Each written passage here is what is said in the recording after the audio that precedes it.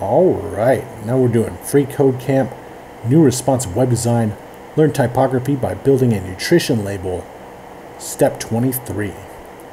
So now we can add the horizontal spacing using flex. So in our P selector, we're going to add a display property set to flex and a justify content property set to space between. Alright, so down here we're going to say display colon flex semicolon, and then we'll do justify hyphen content semicolon, and then space hyphen between, like that.